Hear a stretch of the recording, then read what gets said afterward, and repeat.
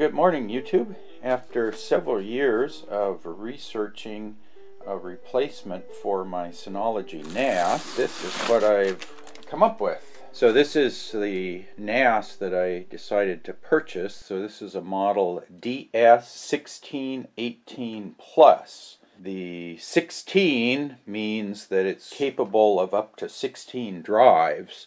So the main unit has 6 drive bays, and then on the back side here there are 2 additional expansion ports. So you can connect up to 5 expansion bays to each one. And then the 18 signifies this was a 2018 model, and then the plus is that this has the upgraded CPU and memory.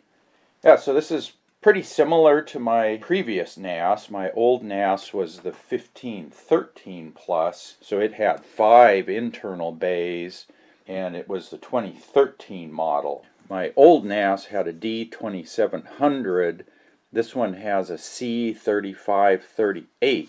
Both models are approximately 2.1 gigahertz processor speed. The older NAS had 2 cores. This model has 4 cores. The D2700, for example, had a half megabyte of internal cache and 1 megabyte external. This one has 2 megs internal, or L2 core, and 8 megabytes of L2 cache. And speaking of memory, this one comes with 4 gigabytes installed, and there's 2 SIM slots, or SODIMM slots. So you can go 4 gigs, you can go 8 gigs, and then there's also a 16 gig SIM that's ECC memory. So you can put in 16 or 32 gigs of ECC memory. My old NAS had 2 gigs on the system board, and you could add a 2 gig SIM, and that was it. So memory was one of the bottlenecks my old NAS ran into, because I was running the SSD cache feature, and that was using up about 2 gigs of RAM. And then some of the applications I was running on the NAS wanted like 2 gigs of memory. And then the NAS itself, the operating system, the DSM, Disk Station Manager, wants memory, and the new BTRFS file system wants a bunch of memory, several gigabytes. And with 4 gigs, you just can't do that. And it also has the hardware encryption support built in, as well as virtualization support. My old NAS doesn't support virtualization. This one does, so I can do things like run the virtual machine manager. I think this one will just give me a lot more headroom. The other thing this has is that there's a PCI Express slot in here that you can install either 1 or 2 SSDs on the expansion card for your SSD cache, or you can install a 10 gigabit Ethernet card. So this comes with 4 gigabit Ethernet ports, and then you can add 1 additional 10 gigabit Ethernet port. So this one has some expansion capability that my old NAS didn't have. One thing I like about Synology is that they kind of expect you to have to open the case up to change memory, add circuit boards and whatnot. So they don't put one of those silly warranty void if removed labels on there. They make it accessible. Let's take a look inside here. So yeah, I guess this side, this is where your PCI Express card goes. So that's on the left side of the unit. I think this is an X8 connector there. We'll be looking at that in a bit. You've got your 6 drive bays here, and then you've got your 2 fans. Let's see, so this is the other end. Here's your power supply and the system board. On my old NAS, I think the memory SIM was over on this side. Ah, okay. There's a panel on the bottom. I bet that's where the memory goes. Yeah, let's take a look at the power supply here.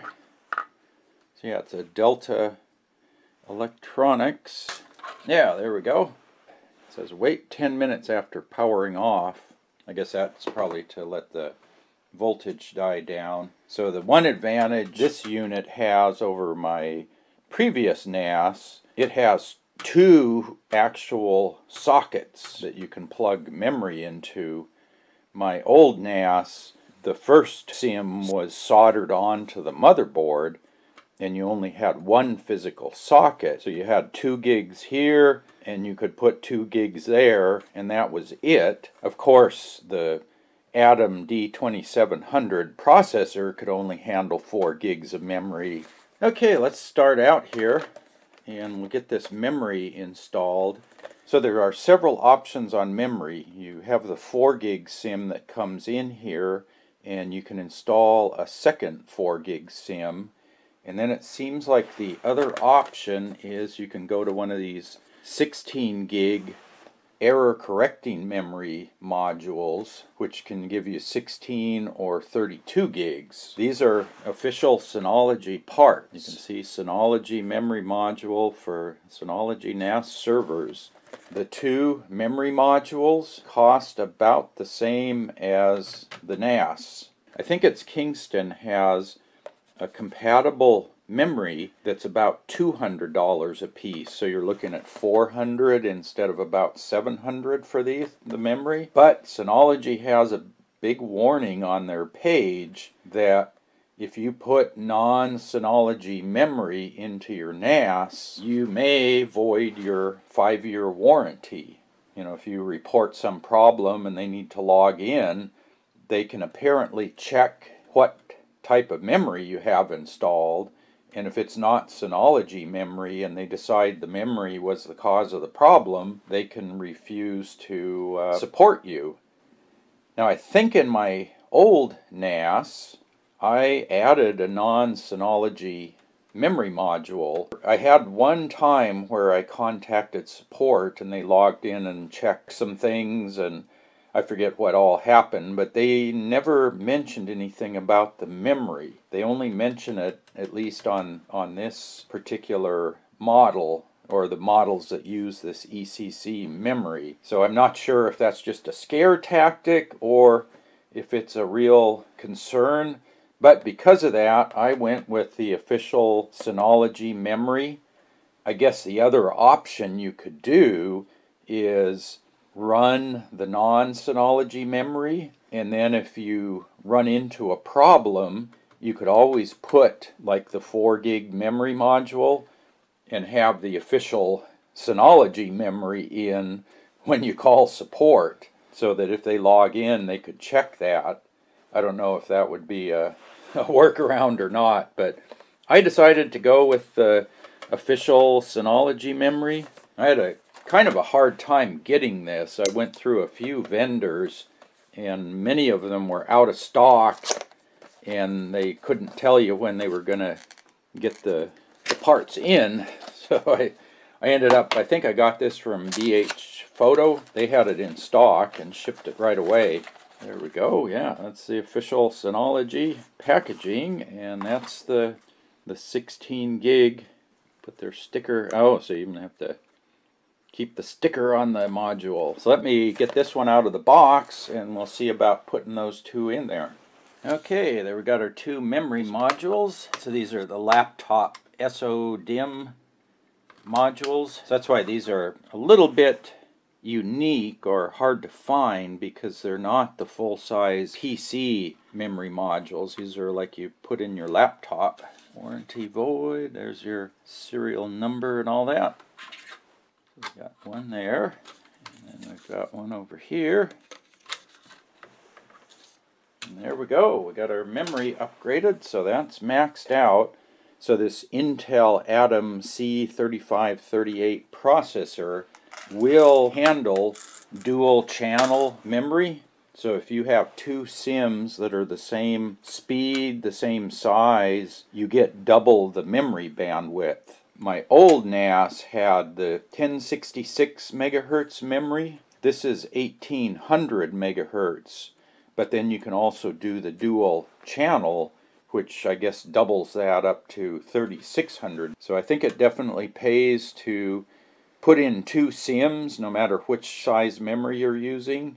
What I find on these units is over time you will put more and more things, more applications, more tasks, more stuff running on here, and everything you put on here takes memory, and you only have a finite amount there, so you might as well just max it out to begin with.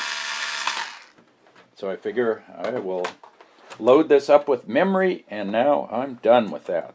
And I think 32 gigs should be pretty good for what I need, because the BTRFS file system needs something like 3 to 4 gigs. The SSD cache that's going to be in here needs about 2 to 4 gigs of memory. I'm running the Magento e-commerce software, which runs on top of PHP, and that wants to have 2 gigs of memory. So right there I'm 8 to 10 gigs just used up already. Out of those 32, I'm already 30% full.